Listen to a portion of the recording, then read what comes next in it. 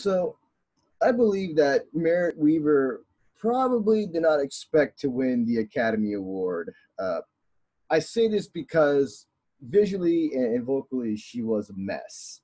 Uh, when she walked on stage, her posture just gave her the impression that she was lost. She doesn't she didn't know where she was going.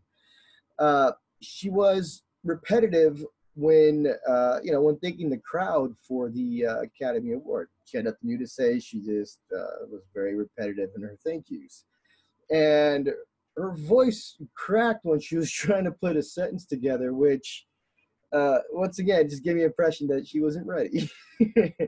uh, Honestly, with all this put together, it looked like Merritt Weaver was drunk, and anyone with a legitimate shot of winning an Academy Award is going to have something prepared, and obviously she was not. So that's why I believe she didn't think she was going to win. But thank you.